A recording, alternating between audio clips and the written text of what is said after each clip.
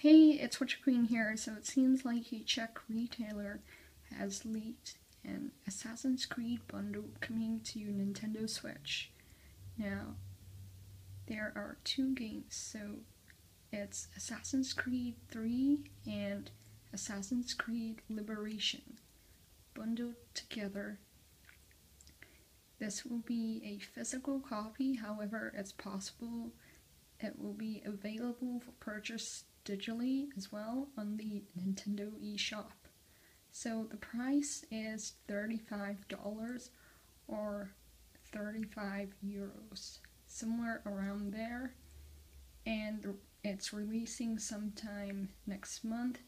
The rumored date is 15th of February 2019. So what do you think? Have you played either of these games?